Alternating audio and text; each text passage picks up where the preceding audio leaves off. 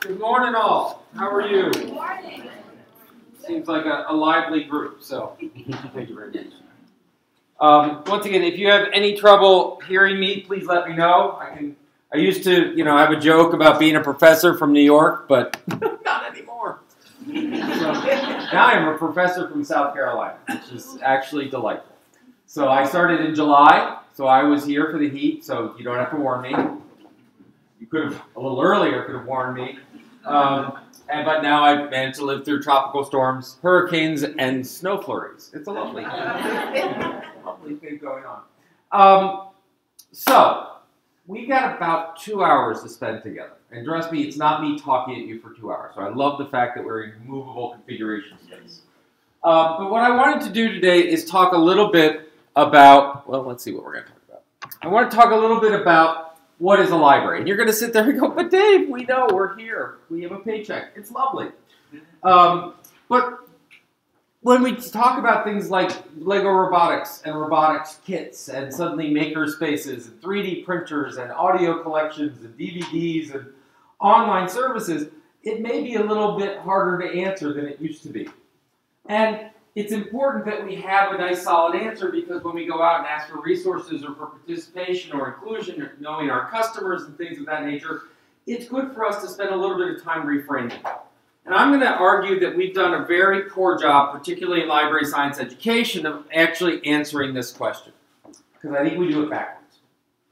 Then we'll talk a little bit about the true collection of the library. We'll talk a little bit about collection development as it works on that way. And finally, new skills that we need to get out of this system. And that should take us the morning. But I'm going to begin, if I may, with the problems of definition and why I want to start with what is a library. This is, because we have dictionaries, so we should use them. This is what the Oxford English Dictionary tells us. And they're from Oxford, which means they have English accents, which means they're always right. So, a building or room containing collections of books, periodicals, and sometimes films and recorded music for people to read, borrow, or refer to. Or simply a collection of books and periodicals held in a library, or a collection of films, recorded music, genetic material, etc., organized systematically, kept for research and borrowing, series of books, room in a private house. This really feels like it's a good answer, right? If I said, what's a library? Actually, what's a library? I know it's a trick question, but I promise it's all right. A place where people can come and check out books and borrow information. All right. To learn. Very good. What's a library, if I may? It's a collection of materials that you learn from, not necessarily just books. Great. Materials. Thank you. What's a library?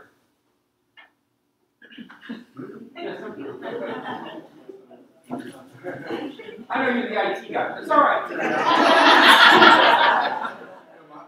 My definition is more that last line there would be available software. So, all right, this is great. Then we've got no problem because we know exactly what a library looks like. Right? It's a place and a collection of books and materials. Right? This is the infamous book sale. This is where the friends of the library take every material that we try weed out of a collection and make sure it stays in the library, even though we put a price tag on it. Right? We don't necessarily think of this as a library, right? Well, but it kind of matches a lot of these definitions. So it's not quite enough to say it's a collection of materials, even if it's for learning, even etc. Right? There's the other thing is this. Probably don't want to include this one either. Now, what's interesting about this picture, and I know in the back it may be a little fuzzy, but if you look at it, it's like this guy has very interesting collections. And then you begin to see there's a lamp, and then there's a desk, and you realize that this is his home, and you suddenly go, oh. Oh, right? But because honestly, there's just a really short step from that to this. Right? Old joke, what's the difference between a librarian and a pathological hoarder? Librarians use canvas bags. This is not what we want to include. We don't want to be just a space with stuff. And what we can do is we can sit and refine all we want about, well, our stuff's better organized and we have prettier shelves. And, you know, it's not just books, there's other stuff too. But, you know, back to my IT friends, because that's where I come from, right? There's a little pathological hoarding that occurs to it. I mean, we have mice from 1932. And usually literally the scampering kind. But I was going through my bag. I have the original Apple Newton. I mean, even people who did the Newton don't want that anymore, but I've got one. And, you know, oh, we never know when this adapter is going to be useful because the Commodore 64 will come back. And so a collection of stuff, even if we specify the notion of books, even if we specify materials, the problem with that definition, which seems nice and concrete, when you begin to break at it, when you begin to wear at it, begins to break down. Now, I bring this up for a couple of reasons. This is really important when we talk about, and I'm just going to continue to pick on your wonderful children's librarian, if I may, for a moment.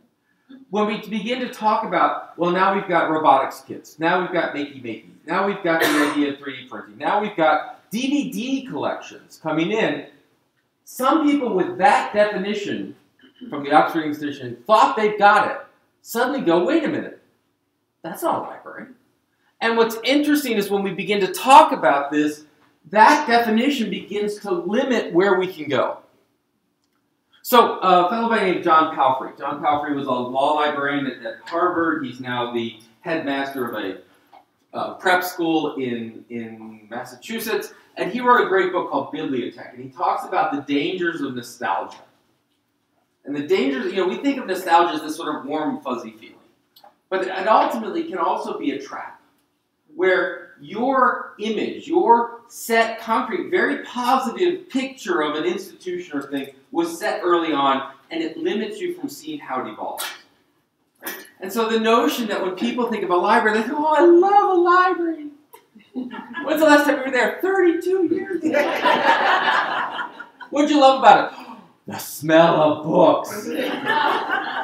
You realize that's a fungus. The smell of the mahogany wood. It's like, you realize that's mold. No, it's, you know, this idea that when we talk about how do we advance, how do we move forward, what else can we do, how can we serve folks? Sometimes it's that nostalgia that gets in the way. Richland County Public Libraries, you may know, is busy going through rehabs and refurbishes of all their buildings, etc. They put a nice little piece in the paper, and Melly Huggins was there as the director, and she said what you would think is one of the least controversial statements ever. The library is about people. I mean, the library is about people. Exactly at what point do you go, no, I hate people. Right? But sure enough, online, the trolls come, and there's an open box. They're going to post something. Wrong, Melanie. The library is about books. Right? Now, there's an interesting thing with that. This idea of books, I do this on a regular basis, by the way. I teach undergraduates, and so I have people from criminal justice, and I have people from public health. So I have people across the spectrum, and we play this game. Give me one word that you think about with libraries. Books, books, books, books, books, reading, books, books, books, books. Actually, what I got was really comfy couches. But here's the trick. So I want you to think, all right, library, books. I'm just going to give you that. But here's what we're going to do, and yes, back to class participation. I want you to give me one word you associate with books. Okay? I'm going to pick on folks in the back. Literacy.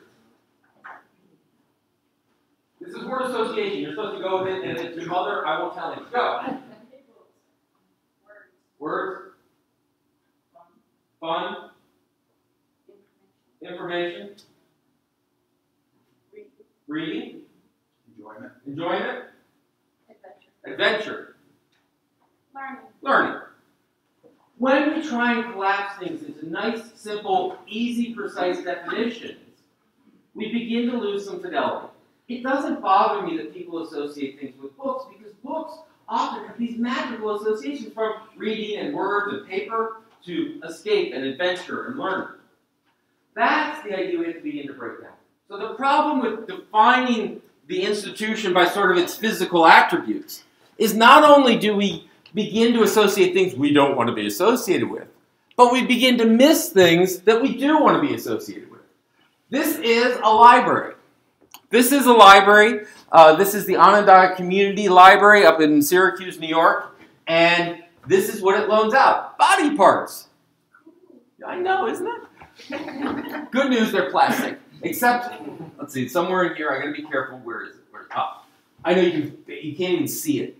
That's a dissected cat. Oh my God. It's like in plastic. I know. I'm not a cat person, so I'm not bothered by that. I'll be honest, someone's a bit of a celebration for me. But, because cats are just there to wait for you to kill you. They want your soul. Anyway. I know, half the audience is walking out now. All right. No, my point is, why in the heck are they loaning out body parts? Is this like a grim fascination of a librarian? Any guesses? It's Onondaga Community Library. It's a community college. It's resources for science teachers? Exactly. Well, science teachers, they teach anatomy, they teach pre-nursing, right? It makes sense, right? This idea that learning doesn't just occur from books and materials, it occurs from in anatomy classes, etc. We see this all the time. Different kinds of libraries. Now we want to look at this and go, but that's not a book and sometimes recorded music. But we obviously want to keep that in the list. How about this one? This is the human library called the Prejudice Library. You've probably seen many of these events. Maybe you've had a human library event here. This is in Europe. And the idea is they went through European libraries, and the idea was a prejudice library. You can check out a Muslim. You can check out a Jew. You can check out a black. You can check out a blah. Any people that you don't regularly meet. This gave you the chance to begin to encounter another situation in a safe, civil environment. We see this happen a lot with the idea of being able to check out a policeman, check out a fireman, check out an accountant. Check out a professor, check out what have you. Back to that Onondaga Community College, once a year they have a human library. You can check out the president of the college. And so students can walk in and for 15 minutes have a sit-down conversation with the president of the college. Where are we going? What's the priority? I've seen mayors that participate in this. Counselors participate in this.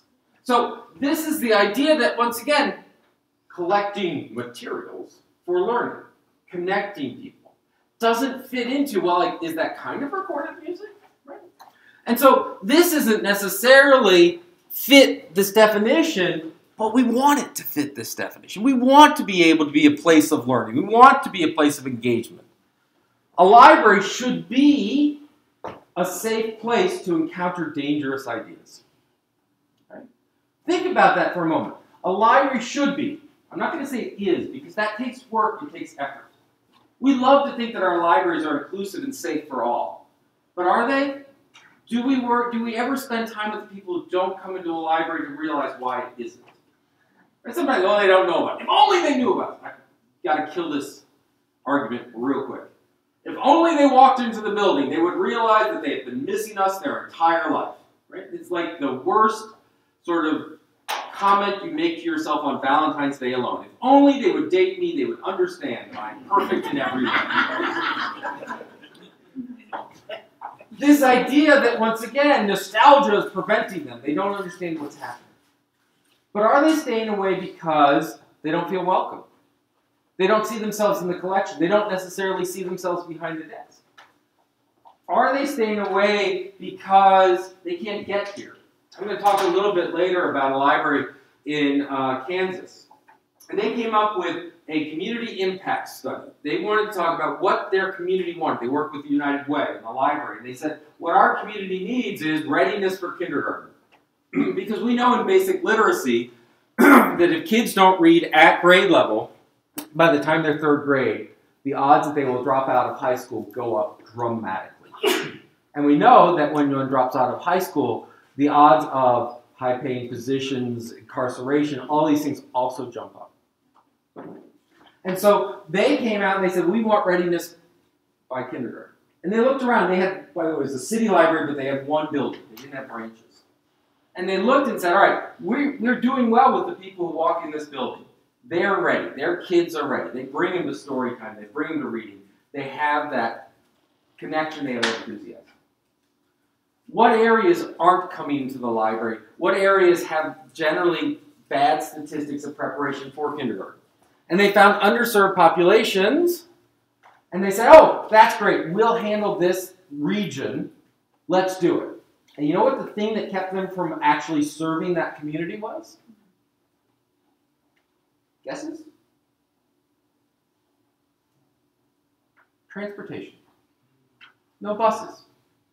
So here was a community that was physically isolated, not only from the library resources they wanted to get, but from job opportunities, from participation in civic environment, whole things, and it didn't come down to a desire and willingness on the library's part. They wanted to be there.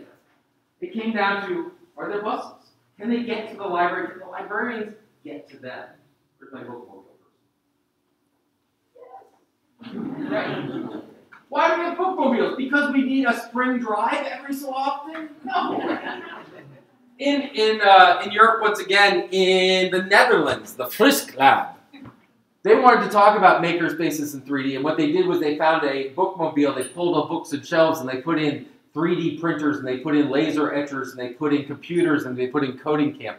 And they would drive from school to school to school to make sure that even places that didn't have physical access to a library could get to these resources and learning and connections. Right? I mean, everything old is new again. So how do we begin to incorporate that? In fact, here's an example of a library from Kenya. So in Kenya, they're building libraries as fast as they can. They love public libraries and they're building them everywhere. Where they can't get good enough roads or infrastructures, or when they get out into some of the villages, they actually have donkey carts where they pull materials into those communities on a regular basis. Where even the donkeys can't go, particularly up in the northern desert regions of Kenya, what they've done is they've attached them to camels. And so, on a regular basis, the camels come in with a librarian, these boxes get opened, they set up tents, they set up materials, and they sit with parents and children and talk about literacy and reading and the importance of reading and literacy. Now the camel in Kenya is a very special beast. It's the most important asset that most of these organizations, or that most of these villagers own. It's labor, being able to move and take things out. It's transportation. It's fertilizer. It's actually fuel. They actually take the dung and they dry it out and they burn it. Not a happy idea, but it gives them fuel. And when it dies, sorry, I know I have a theme going here. It's meat. So now they look at it as an essential animal because it's also learning and knowledge. So is this a library? So we want to include that as well. So the problem with the definitions that we run into is this doesn't quite get it. And the problem that this has is that it's defined the wrong way. How many people are librarians here? All right, let me give you a good definition of a librarian for a moment. If you are hit by a bus in the morning and you're not able to open the library, you count as a librarian. How many librarians do we have here? Yeah, that's good. My point of this is, for a long time, what we have defined a librarian to be is someone who works in a library. But if you push on that definition hard enough, it breaks down. So as a professional, a paraprofessional, a staff member, what have you, the idea that you are a librarian or you are a library worker if you work in a building or a room that contains materials. Notice, by the way, once again to my bookmobile person, nowhere does it mention diesel engines. So you're out. Right? The idea is that for too long, we've assumed that the building, the collections, the materials, that this is the value, and the people within it are sort of there to extract the value and work with the community. It doesn't work that way. Because if we continue to define it this way, it's the building, the materials, and this definition, the stuff and the things that define what we do, not our ultimate goal and mission and what we want to accomplish.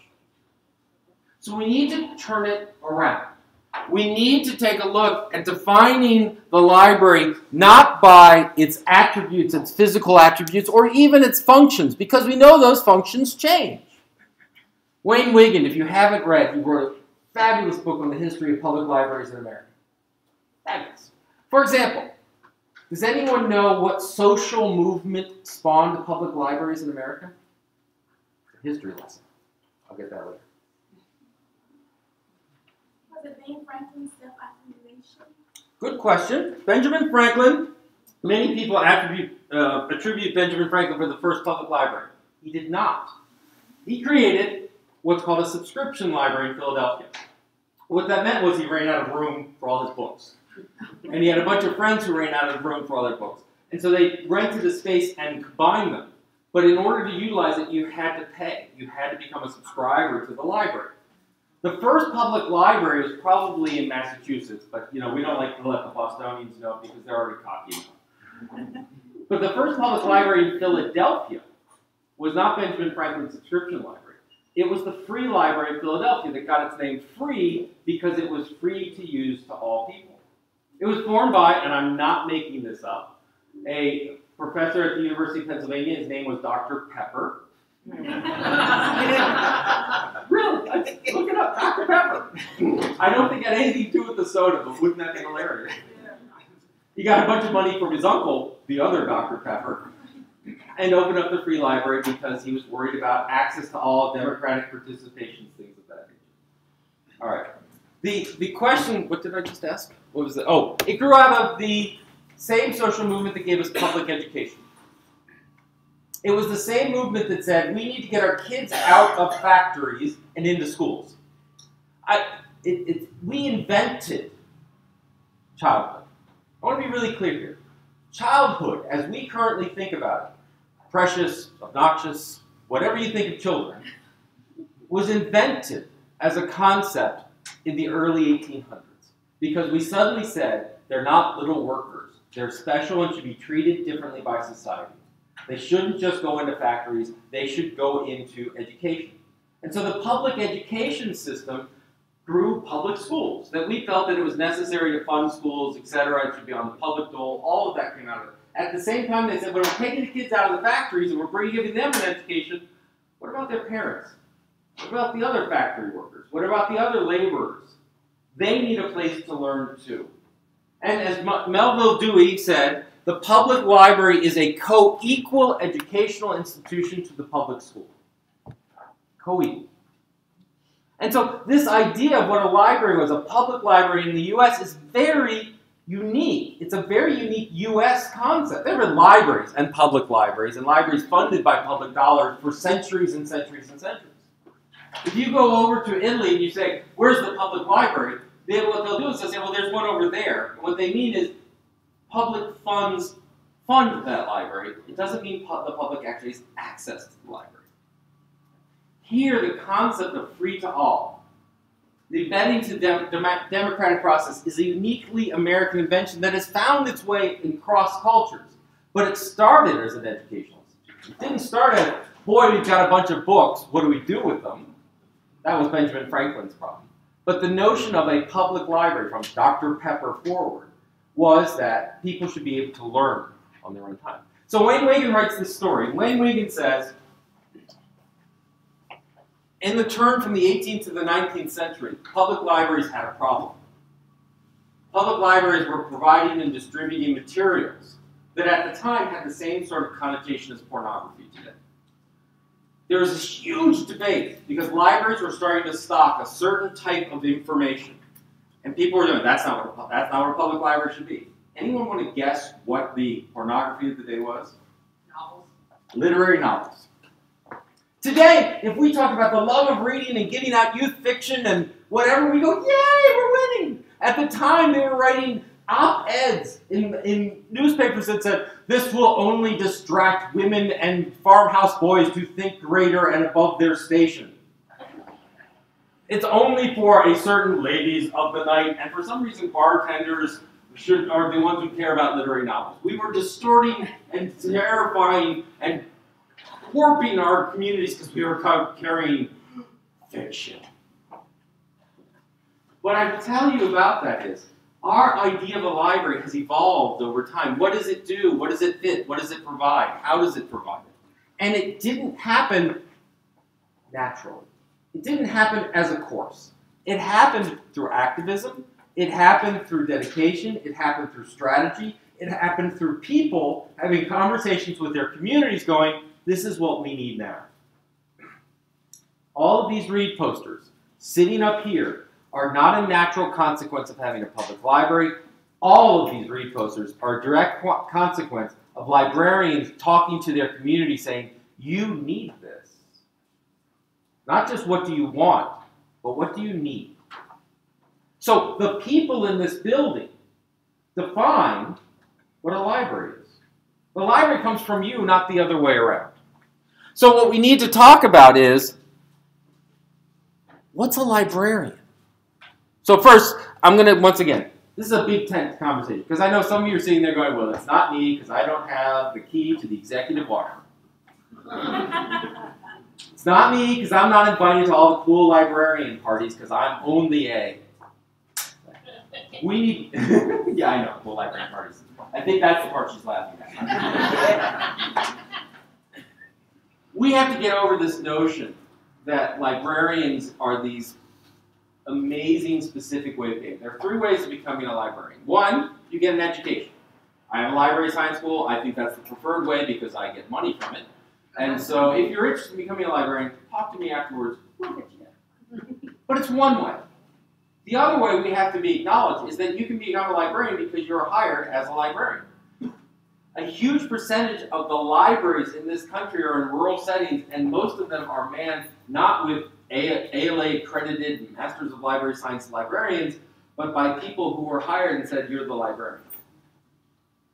In New York, where we have good laws, like South Carolina, about what requirements and regulations, we had someone who was a librarian, and her job was to get up in the morning to clear the sidewalk in front of the library, and then to run the library, and then in the afternoon, she would go run the post office. But once again, she gets hit by a bus, particularly when scraping her house ice off the sidewalks. The library is closed. She's a librarian. The third way, which I think is the most interesting way, is librarian by spirit. That is someone who doesn't necessarily have the education or title, but someone who believes in the principles and values of librarianship, who believes in the service and what we can do. So let me try and give you a definition of what I consider to be a librarian. A librarian to me has 3 major parts. 1, they have a mission. The mission of a librarian is to improve society. We can stop there. We'll get to the rest of it in a second. But our job is to make communities better. We help communities make smarter decisions. Hopefully, we do it in a faster, more efficient way. But we are in the community improvement business. How? Through facilitating knowledge creation. That's a big fancy term, but feel free to throw the word learning in there. In their communities. Because lots of people want to improve our communities. Police want to improve our communities through safety and security. Firemen want to improve our communities through security and safety. Doctors want to do it through health. Right? Politicians want to do it. I'm going to leave that one alone. We have these all, right? We have lots of people that want to make our communities better. We do it through learning. You're about to say, but Dave, we're not the only ones. You're right. We're not the only ones. Museums, schools, lots of people seek to do it through learning. Those are our partners. Those are our strategic assets that we need to network and connect to on a regular basis. We need to be part of those. So our mission is part of what defines us. And when I talk about facilitation, how do we do this? So is a librarian the same as a teacher in a classroom? No. Why? We have different ways of helping learning occur. So how do we do that? We do that through facilitation. What does that mean? Well, we do it through things like access. Right? We have the stuff. Come get the stuff. I'm going to continue to pick on you. Right? A lot of the robots are sitting here in a library because individual people can't necessarily afford them. Right? It's an asset. And if we can bring together community resources or get grants or what have you, we can provide you access where you couldn't afford on your own. You see that in encyclopedias and dictionaries, online databases, journal databases, whatever it is. We can become a community asset. We can provide you access to stuff. But here's the trick. That, which we think we have nailed, frankly, we do in a very limited way. What I mean by that is, do we provide access to someone? So I'm going to pick on a word that I heard before. customer. I hate the phrase customer. I'm sorry to pick on you because I'm sure it took a long time. But, and I want to be really clear, I don't care what term you and your community agree to. If it's customer, if it's user, if it's Bob, I don't care. But within our own discussion, we have to be very, very, very careful about our terms.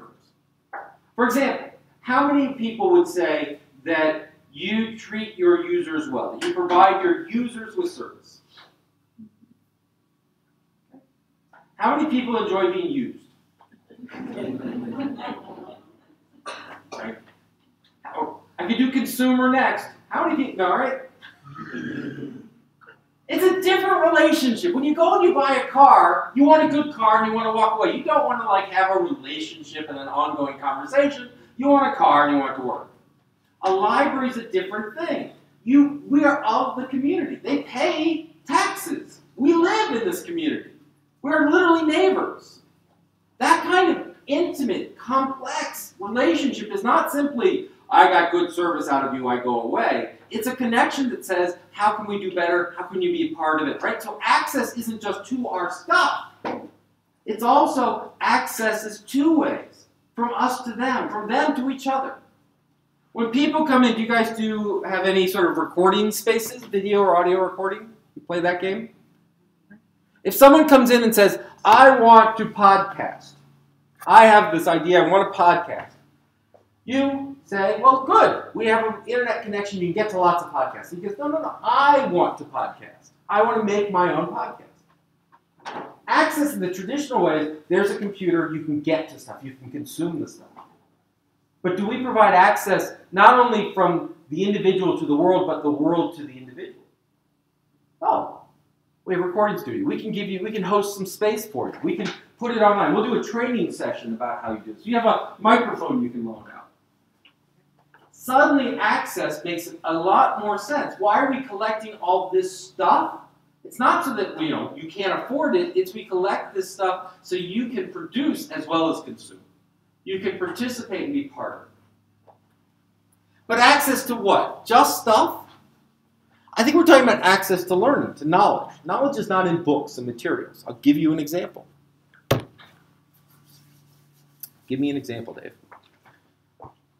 I get a book. I give you a book. Is that knowledge? Why not?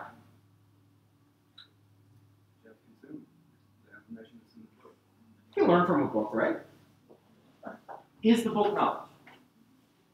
When would a book not be knowledge? When you don't open it. When you don't open it, right? You can't just hold your head and open it. Because if you could do that, I would have passed French. I fell asleep on that book every day. And nothing made its way in. How else? How else can a book not lead to or be knowledge? Think simple. Can't read. There's one. Right? These collections, these materials, this paragon of area of reading materials and connections to the world is useless to people who can't read. Or it's in Chinese, Mandarin. You don't speak Mandarin. Right? Knowledge is a uniquely human thing. Because the truth is, if you hand someone a book, they maybe get something out of it you had no intention. So one of my favorite stories. The historian was talking about, he was studying England and the history of England. And he was going through all of these archives, and he had horrible hay fever. And he was going into these dusty old archives with mold and mildew, and he was driving him nuts. And he's sitting one day at the end of the table. And this other scholar walks to the other end of the table with a bunch of loose documents. And every so often, as the scholar is looking through the documents, he would go, put it down. Pick up another document. Put it down. This guy with hay fever is going nuts. He's like, what are you doing? He says, I'm studying how the Black Plague propagated through the UK. He said, by trying to get it? And the scholar said, well, here's the deal. Just as today, trade was key to these villages. As they got pilgrims, as they got people through, they needed people from outside the village to come through to keep the village going. So, your village gets the Black Plague. People don't want to go there. Your village is in bad shape. So you're writing to your friends and neighbors. You don't start a letter with, How's your day going? We have the Black Plague, right? This is not what you, so as you write it, it's not in the document. Everything's happy and fine, and suddenly we have a lot of real estate available, and, you know, etc.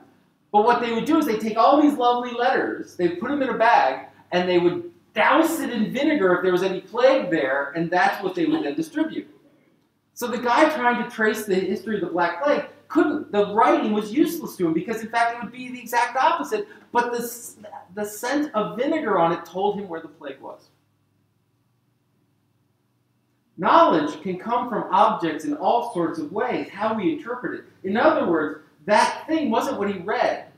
It was how it smelled. But even then, the knowledge is this guy understood why it smelled that way. The knowledge was here.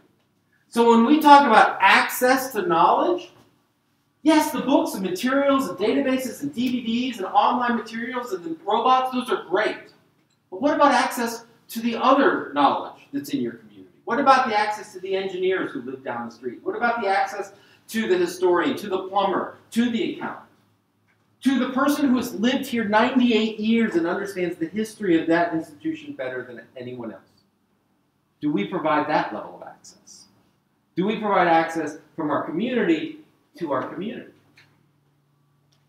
We provide knowledge, training. In essence, it's great if I have the book, but if I can't read, we provide tutoring service. It's wonderful if there's a website that tells me about it, but you need to know how to use the web. Right? Does this still happen every Christmas where everyone comes in with a Kindle and says, I don't get it? Or an iPad, I don't get it. Right? When the Kindle first came out, and by the way, I know that seniors, particularly the demographic over 65, is one of the fastest growing users of technology, but it still lags behind the others, is that, you know, good son says, oh, Mom, you love reading, here's a Kindle. By the way, you need a Wi-Fi network. You need to know how to use Amazon. You need a password, right? And so suddenly they're all coming in going, no. So it's not just enough to have access, you also need to know what to do with it when you get it. My IT friends will appreciate this. You wanted a new computer. Here it is. Great. What's this thing on it? Windows 10. What's that? You have access to it, but God knows who was thinking when they came up with Windows 10, right?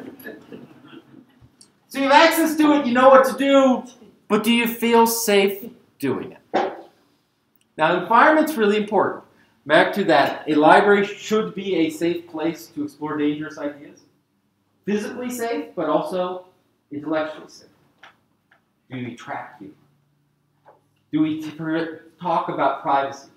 Do we share information on a regular basis? Do we broadcast to the world whether you've done something or not? That's where that comes from. It comes from intellectual safety. But environment is also a different way. So Justin Hankey, who is a director of a library in Pennsylvania these days, but was at the Chattanooga Public Library running their youth services and children's here, got a 3D printer. And rather than doing what I probably would have done, which is to go into my office, close the door, and hope to God I could figure out how to put it together, he went right to the middle of the floor, right to a desk in the middle of traffic, set out the box, and started building. And as people would come by and say, what are you doing? He's going to build a 3D printer. Want to help? And parents would go by, you know anything about this? Does anyone have a... He said at one point they had managed to extrude enough plastic around the print head that they had to take a hammer and chisel to get it off. Now that creates a very interesting environment. If we talk about books and materials and whatever it is for learning, do we demonstrate that learning is important and is full of mistakes? And that's okay. We talk also about the greedy librarian problem. The greedy librarian problem is when you ask a question of a librarian and they refuse to give up until they have an answer. Even if the person that has the answer may be sitting next to them, they will not give up that question, right? I mean, they could be sitting here. Albert Einstein could have stopped in from the dead to hang out the desk. Someone says, could you tell me about general relativity? They're like, excuse me, Albert, I'll be right back. I'm going to go check Wikipedia. Right? This is a greedy librarian problem. When we give our programming, we are scared to death that something will happen that we don't know. Another story. Anyone know what a bristlebot is? What's a bristlebot? It's a little rotating motor that you put on top of the head of a toothbrush, and it just sort of like moves slowly across the table. So back in the day when people had these things called pagers, right? And it would vibrate to tell you that they had, it's literally just this little motor on a piece of lead that goes, whee! And if you hook it up to a little watch battery and you glue it on top of a toothbrush where you clip off just the bristles, it'll vibrate. And you can race them. And so I'm at this program, and it's got a bunch of 6- and 7-year-olds, and they're all doing bristle bots. So they're all following the library. Everyone take their toothbrush, take their scissors, clip. Everyone put this on. And they bought the wrong batteries. The reason they found out they bought the wrong batteries is the bristle bots would do this. And they get the next one and go, and suddenly all of them go, suddenly there was like this mass. There were 3 librarians there. They were in the corner sitting there going, I don't know, can we buy new batteries? Do we have a purchase order? Do we need a purchase order? Do we need the permission? They're going nuts. Because their day, their hour-long instructional session has just gone kaput. And while they're sitting having this like instant staff development meltdown in the corner, the students are sitting there going, or the 6- and 7-year-olds going, I got a AA battery. I wonder what happens if we hook it up to a AA battery. Oh, I don't know. Well, we can't do a AA battery in Bristol. Let's just do the toothbrush. And within seconds, duct tape had appeared out of nowhere. There were 9 volts. There were things being pulled out of the back of Nintendo systems, and they had bristle tanks and bristle ships. Because, they're 8-year-olds and they're going to blow things up. And they're going at each other. And in this moment, I locked eyes with the librarians. And we looked at what was happening, and we had this epiphany that said, this is better. What had just happened was that the librarians had lost control, and learning had occurred. Think about that for a moment. In the environments that you build, how safe do you feel? How safe, and I'm not talking physical safety, which is a very important issue, but how safe do you feel to learn? Is it once a day on President's Day with idiots like me? Or do you feel like every day you're able to try it, and if it breaks, that's okay? That if you do it in public, the community's not suddenly going to go, oh, they didn't know how to take care of my kid. No, clearly the library is a sham, close it down. So, how do we create an environment that's safe? Through our policies, through our procedures, through our physical attributes, etc., but also through the programming and how we model for our community. How can we expect our community to learn and greatly accelerate their learning unless we demonstrate that we are in the same business? And lastly, motivation. Now, motivation is one of those things that public librarians sort of assume. If someone's in my building, they're motivated. And we tell the stories all the time about that child who walks up to us with the book we recommended the week before and glows as they tell how they found their favorite author. This is amazing. They never read before, and in fact, their cancer was cured on Thursday, and they're pretty sure they can fly. Those are great stories. But we also know every so often we get the students who come up, I need this book. Why? Because the school library doesn't have it, and I got to have this book. Right? We know there are other forms of motivation. But how do we facilitate motivation? How do we build on people's motivation? Right now we assume it. But how do we build it? Same story, same library as the Bristlebots. We're sitting getting a demonstration of different 3D printers. And the librarian there, Lauren Britton, says, well, next weekend we're going to have a maker fair. People are going to come in, they can use the 3D printer, we're going to have them doing other crafts, and we were going to do, duct tape art if I can find anyone who knows duct tape. Everyone knows that duct tape is not just for sticking things anymore, right? Duct tape, wedding dresses, wallets, wedding dresses, anyway. Within like milliseconds, my 9-year-old had his phone out, and he's going, well, I've done this, and I've done this, and he's a 9-year-old boy, so it's like I've done an axe and a sword and anything destructive, right? And without missing a beat, the librarian said, great, you're going to teach it. Back to that glowing child who's trying to fly and their cancer is cured. That was my child as we drove home. That was the best trip to the library ever. Oh my God, I can't believe it. I'm going to teach this, and I'm thinking about what I do. That motivation is a very specific source that we need to think about, which is co-ownership. When people feel they have ownership of the process, So when people feel they have a connection, that they have a stake, their motivation goes up. And this is more than once a year when we ask about the tax or the bond measure or what have you. If on a daily basis they think, that's my library, not from the sense of where I go and get service, or where I'm a customer. That's my library. I own it. I help build it. I'm part of it. Its success is partly my success. Changes the relationship dramatically with our community. Good customer service is to make sure they're happy. Good motivation realizes that when they're not happy, you can use an unhappy moment to engage and accelerate what you do. In other words, to say, I couldn't provide this answer because we didn't have access to that resource, in a customer service, that means you failed. In a co-ownership membership model, it means that you now have a point of advocacy. But we would love to offer that service, but we need tax dollars, we need a greater budget, we need you to talk to the director, we need to have that type of intimate connection. So, we have a mission to improve society through knowledge creation. How do we do it? Through a series of means of facilitation. But still, that's not enough.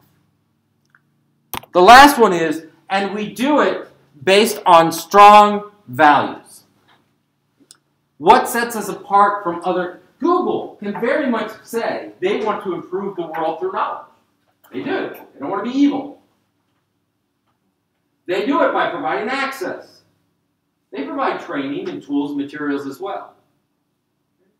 But the values are fundamentally different. And this is the thing that sometimes on a day-to-day basis, we get so worried about providing good service that we forget that we have to do values. Our first value is learning. I love, by the way, when I began that idea of what's a library, every one of you said learn. And we learn in lots of different ways. We learn from nonfiction and from fiction. Those literary novels are there not just to entertain, but to help people learn. To discover what they care about, to discover new possibilities, to discover passions, to discover new narratives. Think about that for a moment. What do we learn from nonfiction? What do we learn about ourselves in that process? I'll give you an example. Florence. What do we want people to think about when they think of the PD region? What do we think about with Florence? What's the narrative of this community? What would you say the narrative of your community is?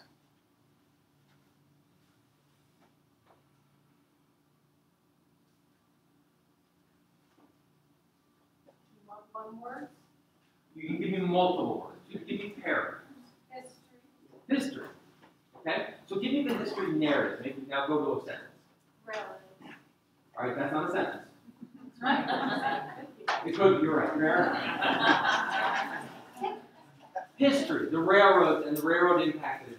All right, give me another narrative. What narrative would we want? If we were the tourism board, what narrative do we want to get out there? What do we want people to think of when they think of this region? Hospitality. Hospitality.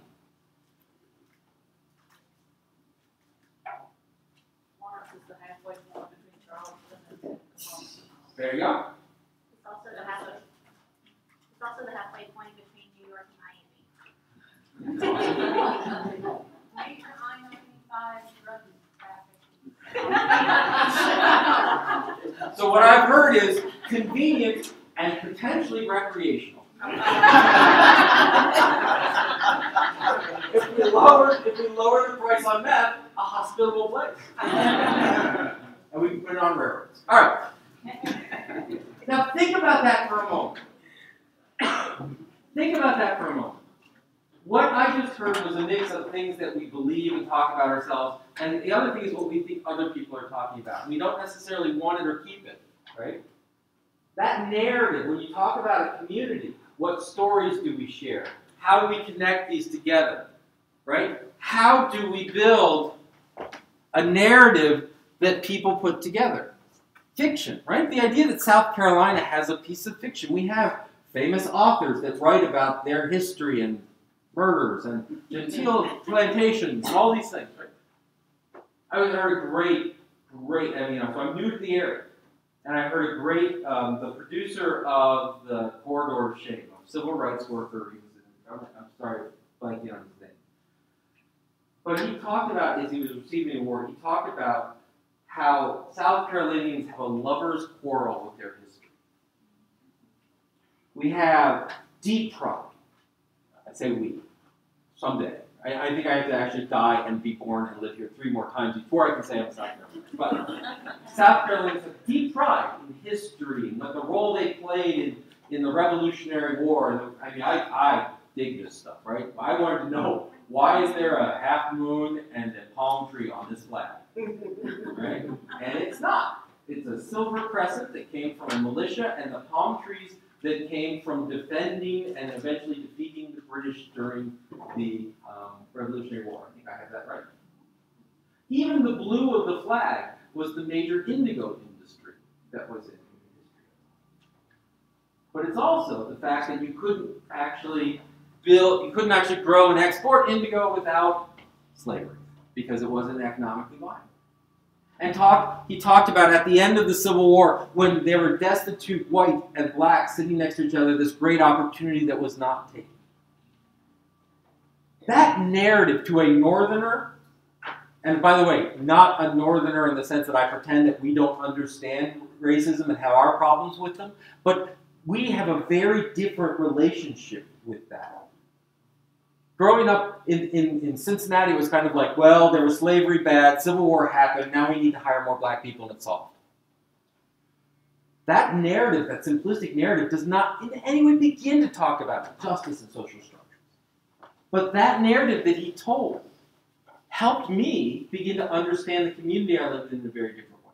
We use these stories.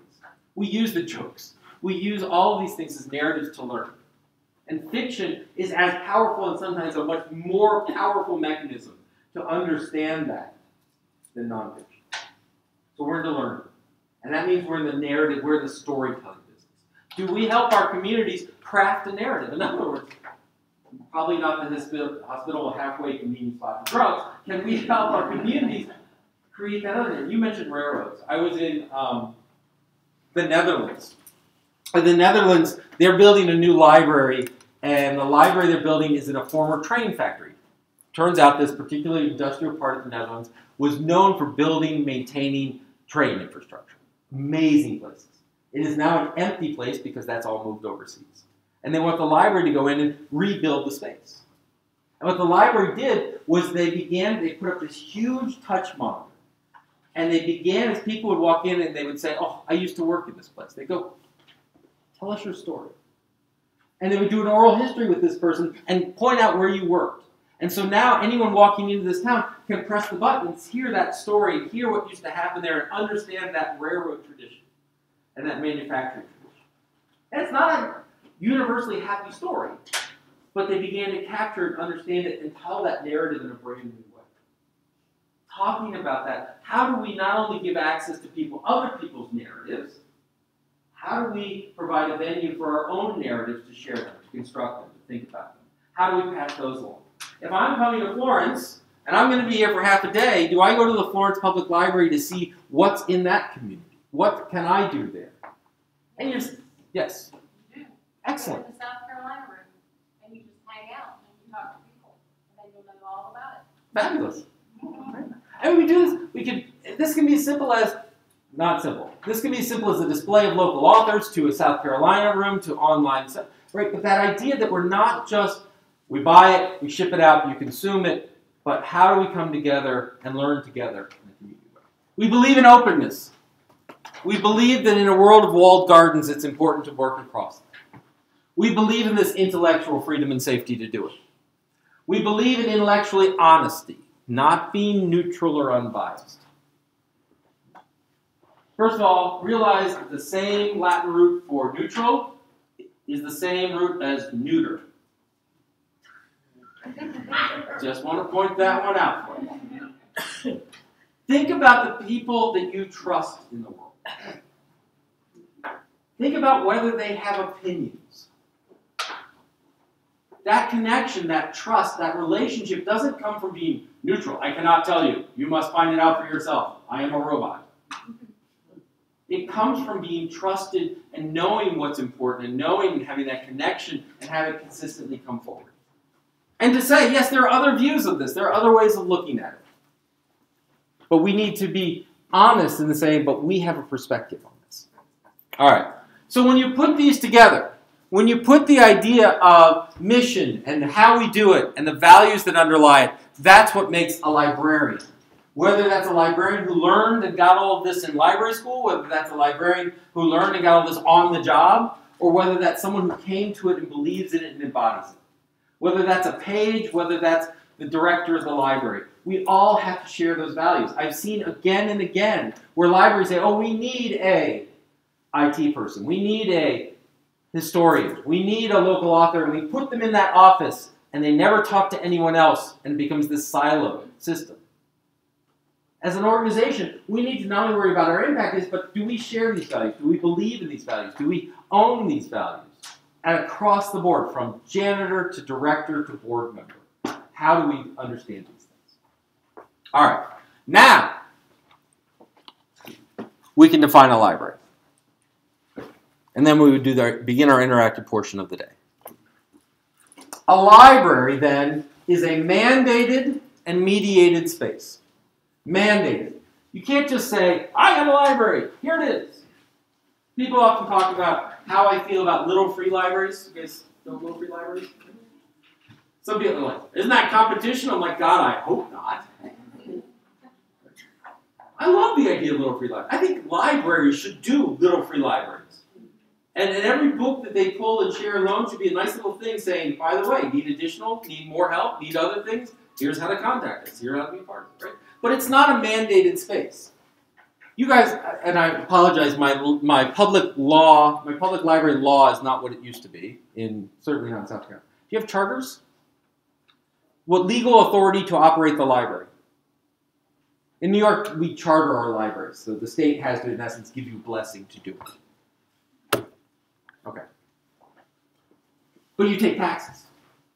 There's a law. There are laws and regulations that tell you what education and background you have to be to, say, be a director. Right? So mandated means a community had to come to consensus and had to feel a little pain. Whether it's a pain in the pocketbook, a pain in time, it's mandated. It's not optional. It's a space, virtual or physical, owned by the community. The community owns this, but stewarded by librarians. This is a really strong word. Stewarded does not mean operated by. Doesn't mean manned. Doesn't mean housed in. It means someone took the time to take care of it, that had a view, had a professional, had an approach, had a perspective. Stewards are people not only of great character, but of great insight. It's a stewarded space. Think about this room for a minute. As this room is currently configured, what do we assume about the learning that occurs in this room? What do we assume about the learning that's occurring in this room? That it's open to everyone. Why do you say that? Okay, look at this. I'm sorry. Very good point. Look at the physical layout, physical structure. What can we say about the learning that we're talking about? It's given and received in a very binary way. Right. I, in fact, even get to sit on a stage, stand on a stage. I'm above you, quite literally. What else can we term by the physical layout of this room? There's a teacher-student kind of perspective. Okay, what else? Interactive. Somewhat interactive because there's at least potential for face-to-face. Okay? Is it durable?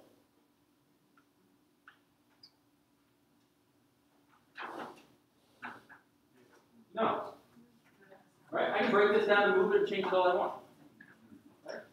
Is it meant for a lot of digital work? Is it a computer classroom? As currently configured. Everything you're sitting at, everything you're looking at, from the candy to the You Rock, which I love this, by the way. By the way, if I drink this with a full Pepsi, will I die?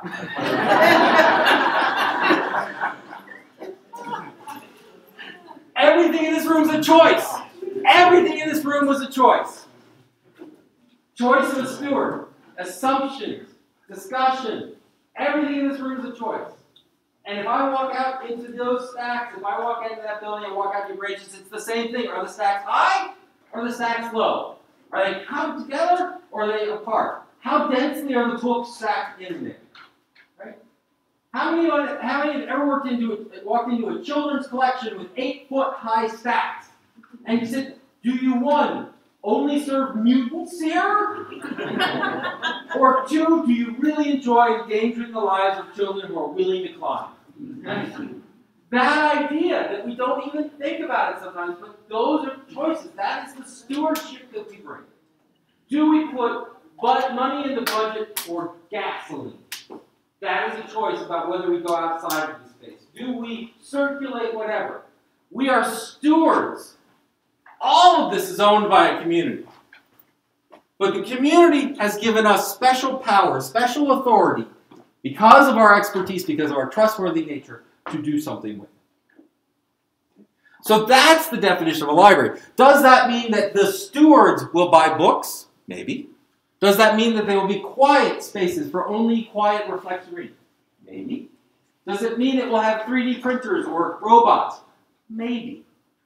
There is no universal definition of librarians because what good stewards do is they work with their communities. And what does our community need? Does our community need quiet reflection? Does our community need active services? Does our community need the ability to go out into rural areas that may not have physical connections? Right?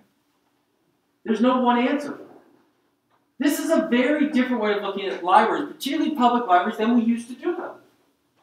For example, books. I would argue that that concept of libraries as books, or worse, the building full of books, is probably about a 70-year-old concept. If you look at libraries from the turn of the century, particularly large urban libraries, they were pretty barren places. One, because the books were so valuable, they were usually tucked away where no one could get to them, and they were closed stacks. But the other thing is there just weren't that many of them. It wasn't until after World War II, when great industrialization had come to the country, that we realized that we could mass produce paper and ink and binding at such a reduced cost that for the same cost that publishers used to publish 2 books hoping one would make money, they could publish 6 books with the hope that one would make money. And what happened is the number of titles being published shot through the roof, almost an exponential growth. And libraries that had policies that said, we need to buy everything from a given publisher because, once again, that was 2 books, suddenly didn't change that mission, and they were buying 6 and 10 and 12, and suddenly they ran out of room, and so it began pushing into common spaces, public spaces, learning spaces, and we started putting them around columns, and we started building higher shelves. And of course libraries are about books because, God, look at them now. Now. What's the next nostalgia? What's the thing that the kids today, 6 and 7-year-olds, and by the way, no, I'm not going to go there. 6 and 7-year-olds, what's their nostalgia going to be? Mine, I taught duct tape and making duct tape in a library. Mine is going to be that idea of saying, I was able to go and do Minecraft with other friends. I was on a Lego League in my library. That nostalgia is what we need to talk about, and it's perfectly consistent with our mission, with our values, with our means of facilitation. That's where this definition begins to come. All right. The buildings, books, databases, they're tools. They're like scalpels to a doctor. Essential and important, but changeable. So now let's do a little, we've been talking at you enough. All right, here's what I want you to do. Let's begin talking about how we can rethink our service. And here's what I'm going to ask a question, and then we're going to do some more. Here's the question. If someone brought in a stack of 12 books into your library, what would you do? See if they're your library books that you return them. Okay, so, good point. Someone brings in 12 books, they say, I'm cleaning out Grandma's house. I found these 12. I'm sure you want them. By the way, I'm all for proposing legislation that National Geographic must make their print edition self-destructive. 12 years later, you pick up that book about Uganda, it's like, whoa, I guess I'm done. Okay. All right. 12 books from Grandma. I'm sure you can use them. What do you do? Give them to Amy. Okay, Amy, what's Amy? All right, Amy, what do you do? They get, first thing we do is we sort them. We Okay. have to look at them and see whether or not they're age appropriate, in good condition, or it's something we will need here in the library. Okay. If they don't pass that test, what happens? We have a consignment platform, we scan for them, and then they, go in our book notes. All right. If they do pass that test, what happens to them? If they pass the test and they meet those qualifications, I look at them, I look at the database to see which branch does not have it, which branch has it. If we have it here, we look to see if ours needs replaced, then we, put it in the collection. Okay. Now, same patron brings in Grandma. She's not dead. I've noticed there's certain members of society that are very precise, so I want to be clear. This is my grandmother. She works as an accountant in the railroad industry. I'm sorry, my history's not great. Does that work? Sure, Elizabeth. And she would like to share what she knows with the community. What do you do with her? Give her to Amy. Yeah.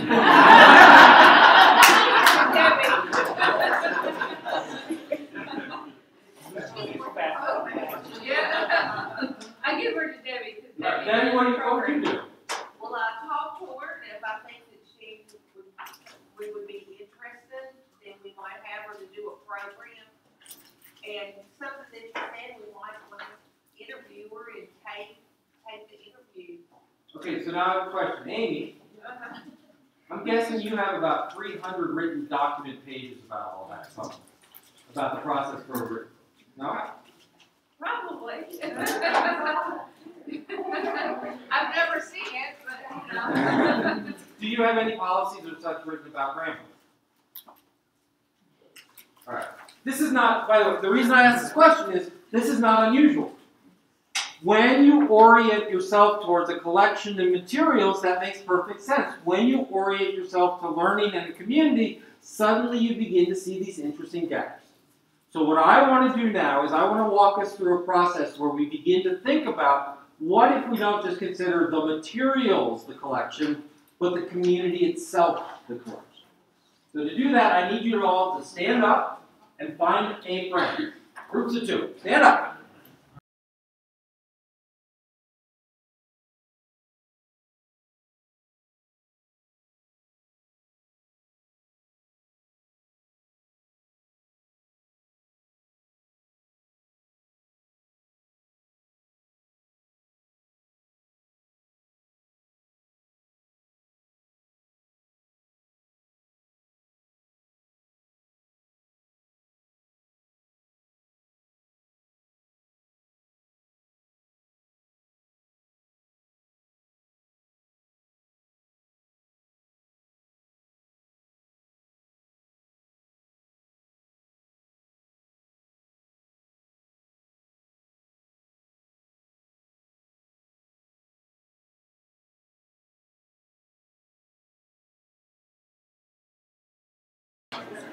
What we're going to talk about, and now I'm going to have you move again, so that's why don't worry about where you are right now.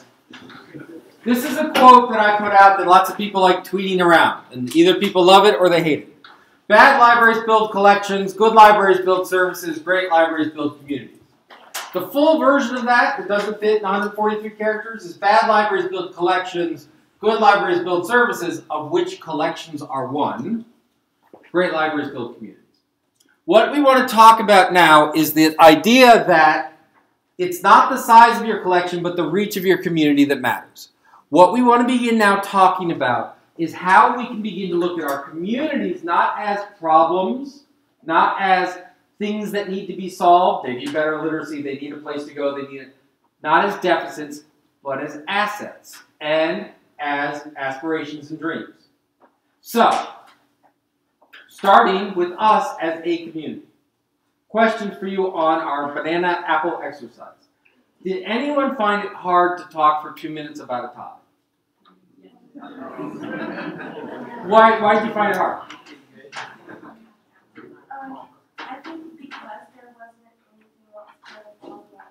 It wasn't a conversation. Yes. So here's something to think about for a moment.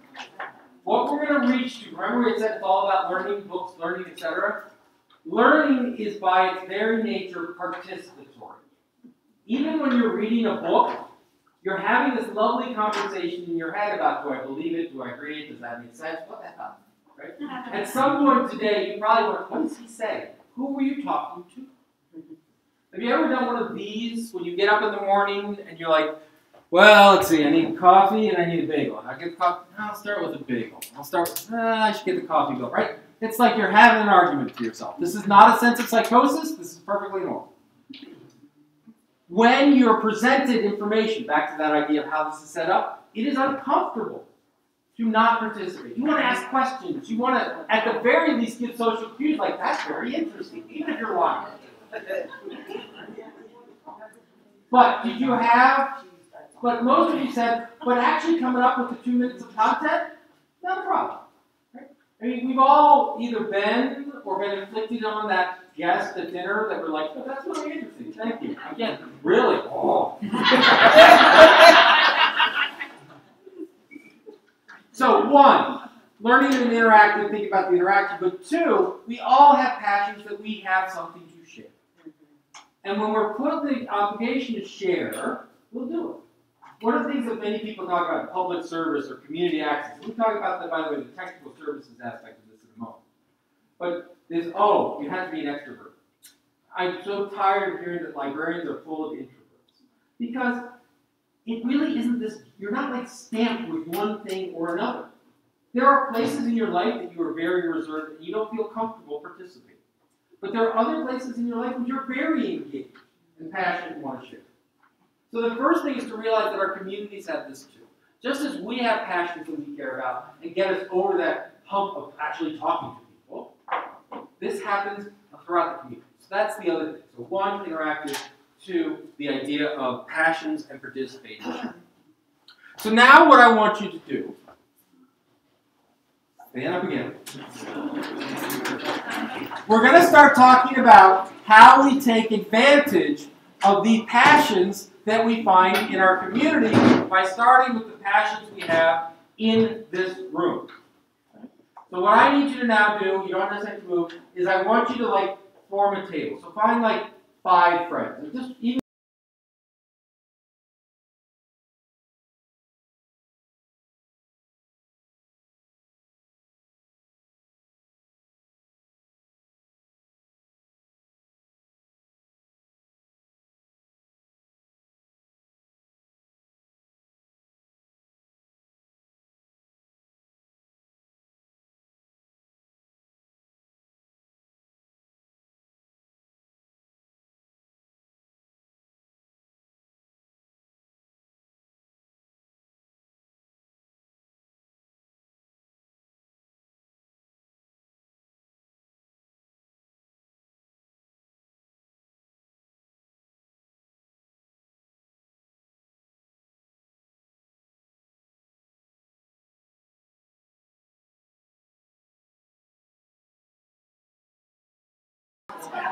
okay. All right. Hold on. You ready? All right. So, what was your group talking about? What was it? Travel. Travel.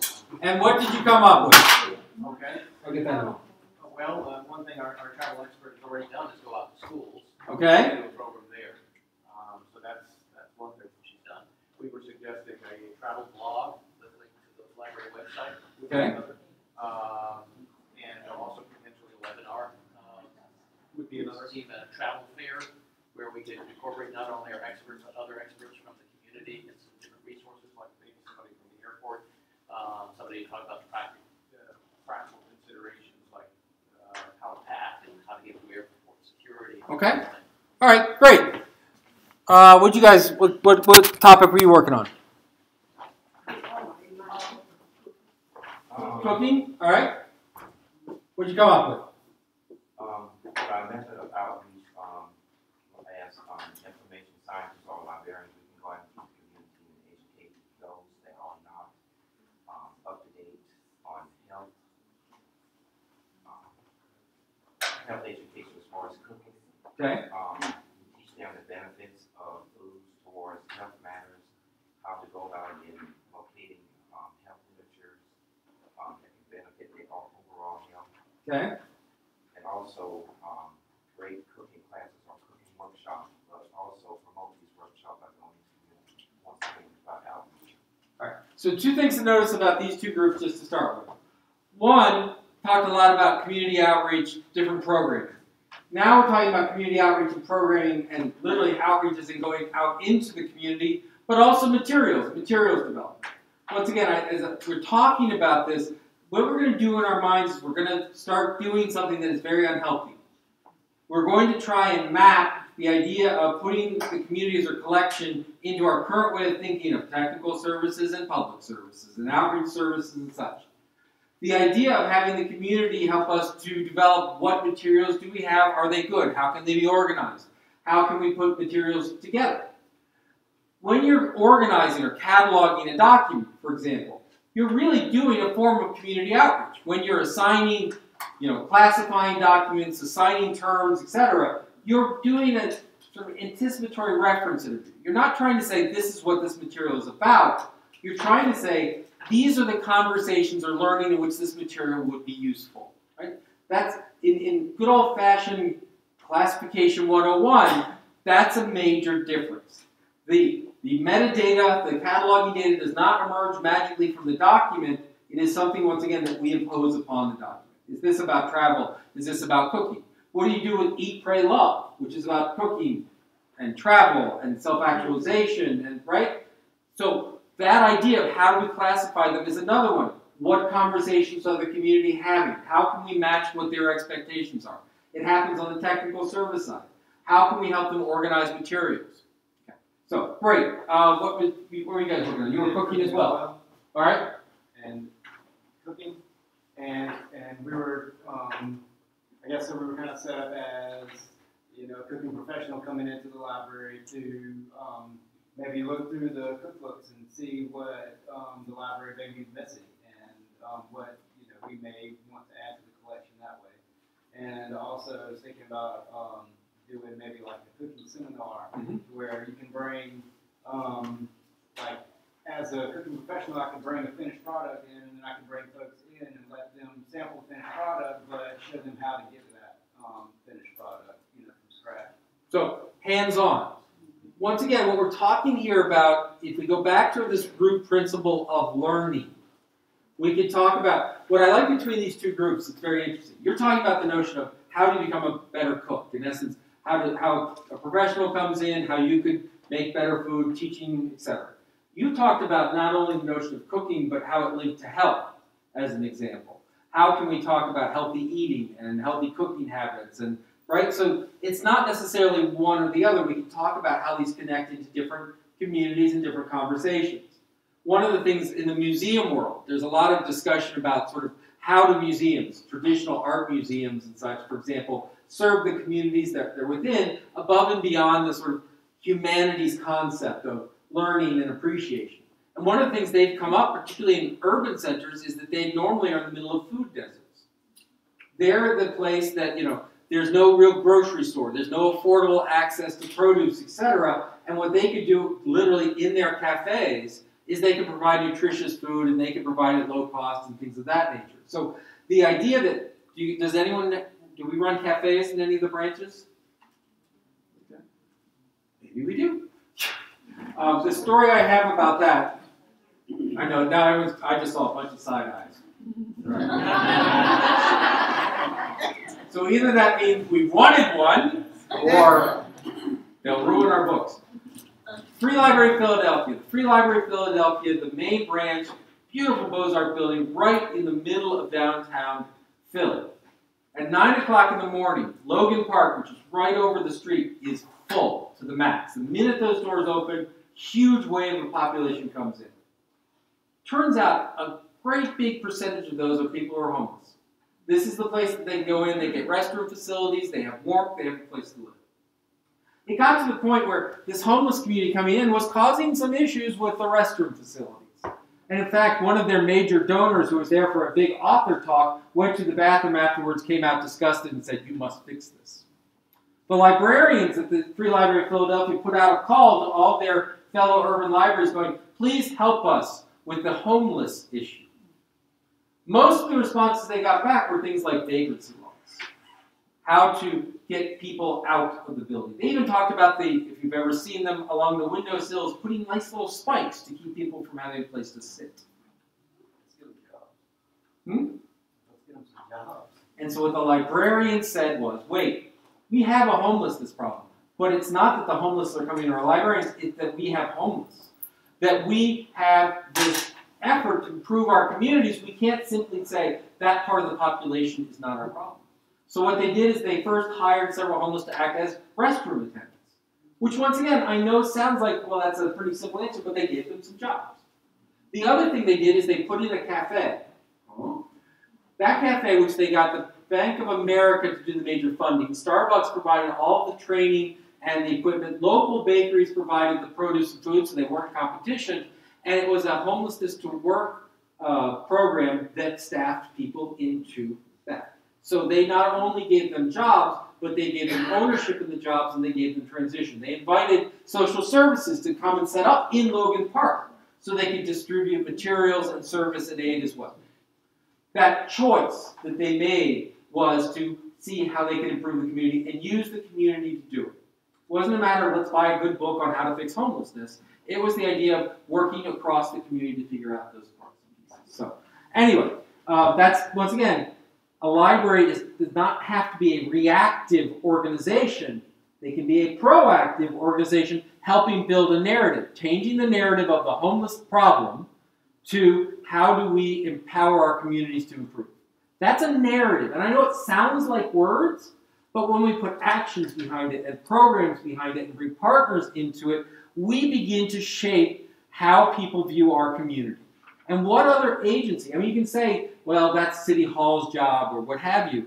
But really, what's other trusted agencies span all age groups, classes, and regions of this community to help build that narrative? That's something that we can do. So whether it's around cooking, whether it's around travel, travel to, travel from, etc. Great examples. Okay, up here, what did you guys come up with? Cooking. Cooking, all right? Sorry. What did you guys come up with? We took it, and you actually said that grandmother came in. Sure, okay. So anyway, some of the things that we said that we could do was have an actual program where she comes in and she can talk about her recipes and talk about the history, how she loves cooking, and then we said that we could record her and either do it digitally like YouTube, or we could put her recipes on our webpage for outreach. We could interview her and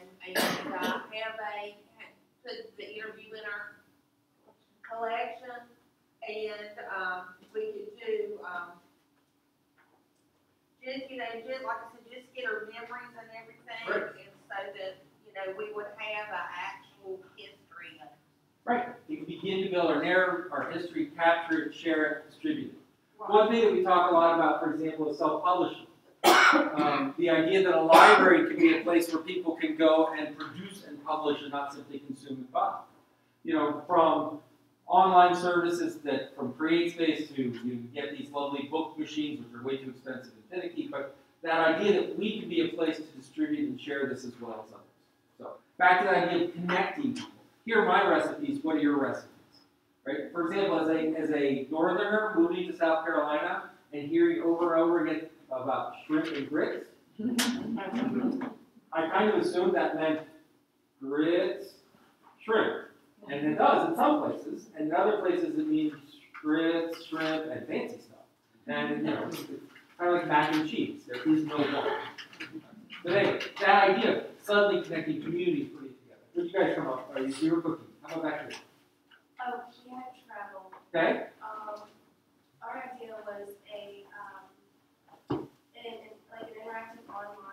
travel, like, website, blog, basically, residents of Florence, written by residents of Florence, people have been out in the world, been traveling, they can write down their experiences, email them to, an email address for the library. We'll go through, post the ones that maybe are most informative or interesting. We'll do like a country a month or something and talk about the major cities, and maybe include links to, travel, like actual travel guides or booking info. So one of the things to think about is you're not the only ones in Florence that's worried about travel, right? So I'm sure South Carolina Tourism Office at the state level, et cetera. So one of these things is to think about how can we be a partner. Back to that greedy librarian problem. Cooking is not just a problem of us, right? That there are other people that teach cooking programs, there are school nutrition programs, travel, there are people who travel, there are probably local travel agents. My wife happens to be a travel agent. Having a co-working space, having access where we can bring in people to talk about travel, all those are possibilities. Because what we're starting with is, remember, first of all, we are a community. We are a community linked around working with the library, right? And now what we're talking about is begin to expand that through our experts, through showing the experts, through giving them some valuation of what they're doing, and to create partners. Because the best advocacy that we can do for librarians and libraries is, one, not done by us. It's done by those who we serve and help. Having them show up and talk about the importance. And two, is sustained. That idea that, for example, one time they come in and they leave. So let me take cooking for a moment. So you're our chef, you're our expert chef. We're going to put on a cooking program. We're going to teach you how to make this wonderful cook. How would we normally put that program together? Back to sort of the process that we talked about. Well, if you wanted to have a demonstration, then you would contact a restaurant and ask them if they would come and do a program, and then you put out information to the public about, make flyers, put it on your website. Right. About, the program is coming. Okay. So you would have to make sure that you have all the materials that you need to do what you need to do. No one shows up. First library program that's ever happened.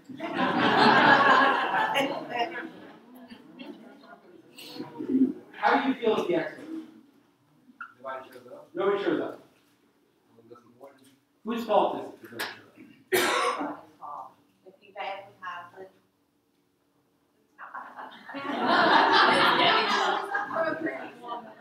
If someone, you never walk away from an empty room going, right? I'm not talking about inflicting fault upon someone, but there's a perception of fault, right? What could we have done differently? Now, compare that. The reason this is a greedy librarian problem again, and I'm not accusing anyone of that. But if we take it as, oh, we have an expert, let's not bother them. We'll go do all the advertising, promotion, get the materials, you tell us what you need. Don't worry, you're a busy person. When you show up, we're there. No one shows up. Who's the fault, right? Or who's perceived fault? On the other hand, if it's, you're the cook, let's go, did you have a community to talk to? Who should we advertise for? Who, local? Can you talk to local chefs and get them in there? Now if no one shows up, it's a shared responsibility. And then the answer becomes, well, why didn't you advertise better, or whatever. It becomes, what can we do better next time? I'll give you an example. Eli Nyberger at the Ann Arbor District Library has people coming to him and going, oh, we have this great topic, we're going to do a book group. And Eli sits there and goes, no. And they go, no, you're a library, we do book groups. And Eli goes, we can do a book group if you want, no one will show up. No, we will. And he does, and no one shows up. And then they say, look, this is a reading community. They're all in 12 book clubs already. Yours not going to be added to that list. Sharing the expertise and the connection and the network. That notion that, for example, in our community we have people, right? We already, in 4 groups, have talked about 2 topics. For some of you, you didn't even necessarily know that was an interest the other people had. How can we begin to network them and connect them? And how do we reach out beyond what the library is thinking? Another example. The library said, we believe that we want to be a musical community. Musicians are great. We want musicians. We're going to create a match service so that if you're a guitarist and you're looking for a drummer, we're going to put you in touch. We invite all these musicians and we were so thrilled. We had this great idea. It was going to be music service. Musicians looked at us and said, what, are you nuts?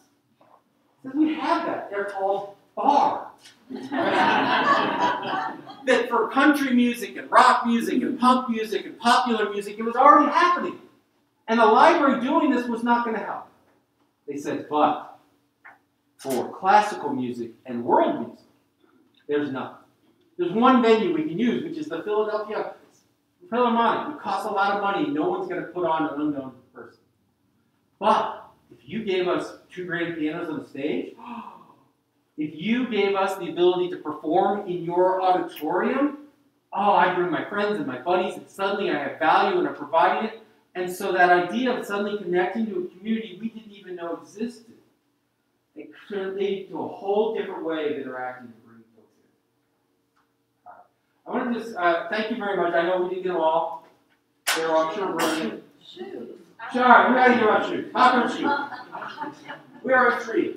Shoes. Our group actually discussed the importance of shoes, and one of the things that was brought up was the durability of certain shoes over others, and we thought about you could use it for like information flyers on that, tagged along with the fact that there are a lot of homeless in our community, and so you could make a donation box kind of like Toys for Tots does, but for people in the community to donate to also, or we as employees could donate to it, or have a little box for money if you don't want to bring your shoes to the library, like donate money and then send it somewhere where they can purchase the shoes for people in the community. Now, let me ask a seemingly oddball question, but probably one that people instantly go, huh.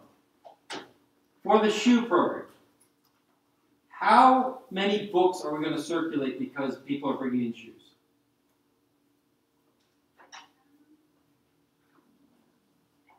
Does it matter? All right, let me ask that again.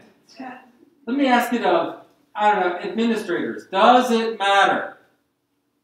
Well, it makes people like come to the, it like helps the community instead of the community looking at the library in a more positive light. Okay. The reason I ask that question is twofold. One, it doesn't matter at a conceptual level. And I say that, but I've had a lot of librarians who sit there and they talk about the cooking class, and by God, there will be 12 cookbooks at the back of that room ready to be checked out instantly because that's really what we're here for. That all of these are what I call the pizza book. Pizza book is what we do in academic libraries. Not enough students are coming to the library. I know, let's feed them pizza. They come in. Pizza, pop! Because at the end of the day, what stat do we have to turn in? What's going to be evaluated? What's the budget per? In other words, this is great, but shoes and social impact is wonderful. Cooking and cooking deserts and just cooking for fun and travel and connecting people. These are wonderful. But unless we can figure out how to truly capture its impact, then over time what we're going to do is we're going to have done wonderful things that we don't have a story to tell. But couldn't we you could record like that. You can like present the impact of giving shoes to the homeless. To whom? To council or to the people who matter. You can record it and show them. You know, yeah, we may not have the numbers in books, but look at what we're doing and look at the people in our community now. Amen, amen, amen.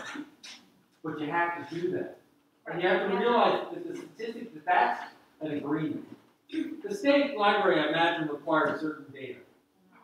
Is it the right data? My point of this is, and we're like the tip of the iceberg, blah, blah, blah. I don't want to give up the idea that, by the way, we need to figure out how to assess this, we need to figure out the stories, and once again, we also have to figure out amongst ourselves that even if they never walk away with a book, it was still a successful program. That, once again, we have to think broader, because everything in this building and structure is going to scream to you about what really we're in the material business. And us trying to come up with, we have to bring our communities along with changing that too. And I'll tell you, telling community impact stories is lovely and wonderful, but it's hard compared to number of books taken out last month. And looking at a graph over time, I mean, quality of life metrics are hard to come up with and really hard to demonstrate impact, but we need to do that. All right, so a couple of other thoughts and then I will get off. Before I do that, does anyone have problem with the term expert in this context? Better yet, who are the experts? Who did I assign as the experts? Could you raise your hands briefly? What qualifies you as being an expert? Yeah. That's one. Two, you were cooking? Are you an expert? No. Because remember, I started this by asking what your passion was. And then I said, you'll be the expert. So I wanted to put that on. So, but that idea that some people have a passion for something, but they don't in any way declare that they know anything about it. And so what we have to be careful of is when someone expresses passion, how do we begin to connect that to expertise or whatever? Your other one, how do we know they're an expert? This is why when I talk about your community is your collection, and I said before about technical services and public services, how many books do we have around us at this moment that we all feel 1,000% comfortable to its accuracy, validity, and would share it as a prime example of knowledge in our community? We don't do that. We have policies, collection procedures, we have buyers, we have review systems, we have challenge plans. We have a whole schema built up to determine the validity of a resource. We need to think likewise about our experts, our community. So, I have a passion for cooking. I suck at it, but I have a passion for cooking. Once again, maybe instead of saying, well, you're going to do you know someone is, what's your favorite restaurant? Maybe we can connect. I had one library where someone came in and she was a preschool teacher. She had a passion for early literacy. And the first reaction was, great, we'll do a workshop, you get on stage, you can teach people about early literacy. She goes, I do that all day. No, thank you. I have no interest. So instead, what did she do? She came up with quick parental lesson plans with a board book and a toy. For example, one of the early literacy components is to associate words with physicality. And so motion, explains that, here's the lesson plan, here's a board book on motion, and here's one of those toys where you roll it out, it comes back kind of thing, so the kid can play. That turned into not only parental lesson plans on early literacy, it turned into telescopes. So they would loan out telescopes, and once again, with materials and plans, they did oscilloscopes, they did electrical systems, they did all these things where, once again, my children's librarian, next year, 2 years, when these materials, you do a lot of direct programming, but if we ever decide to put them in circulation, how do we build sort of success models around circulation? That's where a community might come in. There was a group in Illinois called the Robot Test Kitchen. There were 4 librarians on a continuum from, if it's got a battery in it, I want to know, and I want to figure out how to work it, to, if it has a battery in it, I don't want to hear about it when leaving. And they were all youth services librarians, and they would take a product. Here's Spiro, here's Makey, and they would all try it, and they would all write up a blog that said, this is a great product for beginners and advanced. This one gave even the advanced person heartburn, providing that context within the community back and forth. So think about that. All right, I just want to quickly sort of sum up a few things. I mentioned before the Bristlebots. That's what they look like. That was at the Fayetteville Free Library. This is a picture of their makerspace. And their makerspace has, this guy behind you is doing 3D printing. That's a 3D printer. You're seeing them doing crafts here. What you don't see is about 8 computerized sewing machines that are over in the corner. And by the way, if you ask the librarians, if that 3D printer breaks, they're there in a second. If that sewing machine clogs, they don't want anything to do with it. They're terrified of the sewing machines. So why are they there? Well, they're there because a community of sewers comes in and uses them and teaches them. And at one point, one of the people who did it was like, I don't know why the library, who's actively involved in program, I don't know why the library has sewing machines. The librarians don't know what to do with them. But that idea, that's right. You do. That idea that it sometimes takes a mental shift on our community. If we take them and bring them in, we have to say, you know what? That's right. This is about sharing your expertise, not just us knowing it all. So that's part of the change. What's interesting is other folks began to feel left out. For example, their tweens and early kids said, we can't use this space. So they built what they called the Little Maker Space. And so the Little Maker Space is in the children's area, and this corner is curated by the kids. If they do a cool cardboard construction or a glue structure, whatever, they go and actually put it up and build it. They, instead of using the word customer or member or user, whatever, they call everyone who comes in the library a maker. Whether you're making ideas and thoughts or physical things. That a parent can come in, go to the 3D printer, print out their new design, take it over to the team space where they'll make a Kickstarter video of it with their green screen and production facilities. And meanwhile, their younger kids are working in the makerspace so that they'll be the next generation. And they sort of bring everyone into this concept. This came from, this is one of my favorites, this was a summer program, summer camp they put on, which was Geek Girls. And the idea is, many of us know, particularly in middle school, that girls coming through, if you ask third grade boys and girls, are you going to go be a scientist someday? There's about an equal answer, yes, we will. By middle school, unfortunately, it dramatically drops off, and boys are much more likely than girls to say they're going to go into a science and technology field, and high school is even more. So they wanted to put on a Geek Girl camp. But what they did was they went to their community and they said, who can teach some of this? And they found, for example, a couple that build trebuchets. It's like a catapult with a cantilever. And so at one point during the week-long camp, there were people walking through the stacks as things were flying over their heads. They found another group that brought in a cement mixer full of, is it baking soda and water with the non-Newtonian fluid, which is if you press slowly, it's a fluid, but if you smack it, it's a solid. Cornstarch and water. And so they built a track that people could run over and play in. And they found a female fighter pilot who came in to talk about what it was to be in the military and the mother and the woman in STEM, etc. Now what's interesting about all that is they were all community members. They all lived in the service area of the library. And that meant after the camp was done, they were still in the community and connected and had that connection brought together. Where this came from was it came from a very simple little form. And I know you can't read it in the back, so I'll read it for you. It has 3 questions. Question number 1, what do you love to do? Question number 2, what are you passionate about? Now, this form gets handed out. If you borrow a Kindle, if you go to the 3D Makerspace, if you go to a program, you get this form. They said they got a lot of, what am I passionate about? Right? And I'm guessing in South Carolina it could be even more interesting. But once they got over that, and then the third important question was, would you be interested in sharing what you know / teaching it to your neighbors in the community? And the director would call them up and say, I see you have a passion in. They had a 50 Shades of Grey night. They did it in the Uno's down the street because, there were products available. And so, but that's interesting. They had the 50 Shades of Grey night, and they had the Doctor Who night, and they had the Downton Abbey night, and they were organized, they had liquor license. It was lovely. Organized by the community based on their interests. This came out of their volunteer program. You guys have a volunteer program? Yes, do you have volunteers, shelters, etc.? Does it ever seem like it's more work than the work you get out of the volunteers? That's what they found in. They were so busy trying to turn them into little librarians that they couldn't do their regular job. And they realized, this is wrong. We're getting this 180 degrees wrong. We're taking doctors and lawyers and people with lifetime experience walking in here and saying, forget what you know, here's how to show. And what they realized is, no. You're a doctor, you're a lawyer, you were a janitor, you've lived here for whatever. That's what we want you to share. That's your volunteer, that's your effort.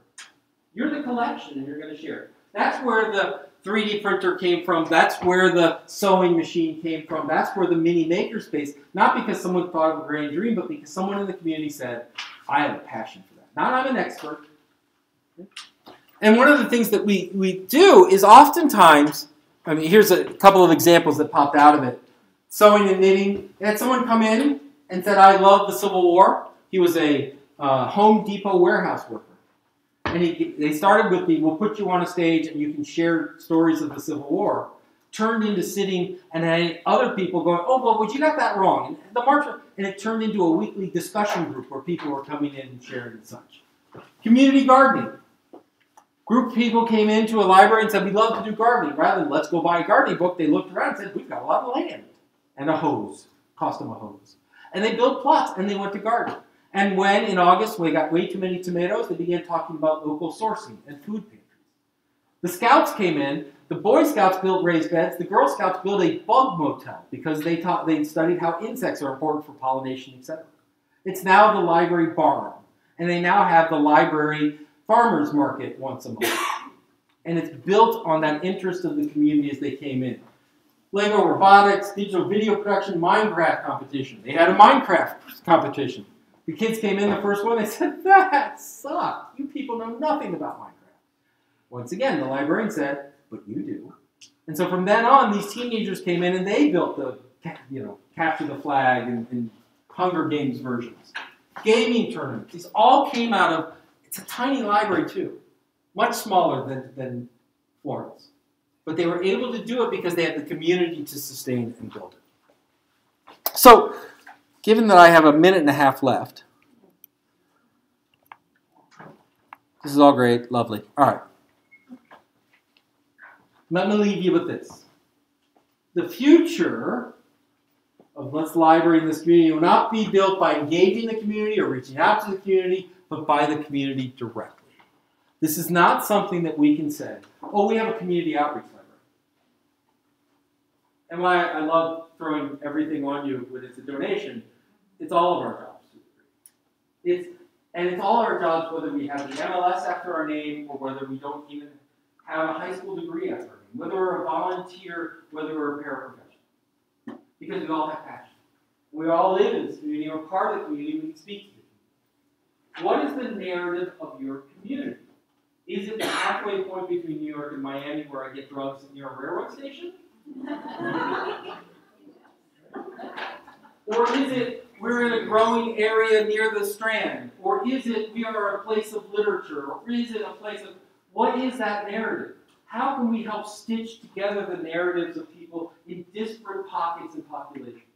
How can we bring that together so that Florence Public Library is truly the narrative creator and generator out of our communities? The future of a community is better defined by its aspirations than its deficiencies. We have problems in all of our communities. We have problems in education. We have problems with race. We have problems with literacy. We have problems with employment. We have problems within our environment. We have problems in our government and politicians. Right? If we want to spend today just having a moment where we all go, but our communities are faced with the same problems, and they are going, stop.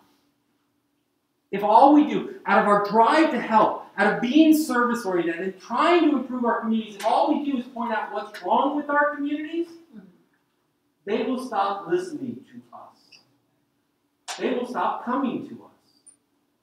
If on the other hand we go, what do we want to be today and tomorrow? What do we aspire to? Then when we talk about low literacy rates, we don't say because you can't read, we say you need to read because that's where we're going.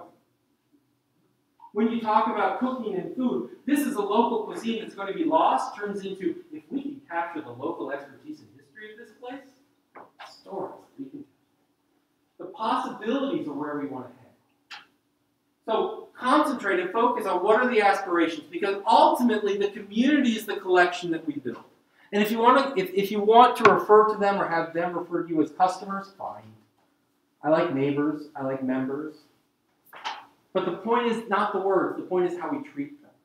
If all we worry about is serving them, think about this. When someone walks up to a desk, reference desk, information desk, what do we ask? How can I help you? And we see that as sort of pinnacle and greatest expression of service that we have in our profession.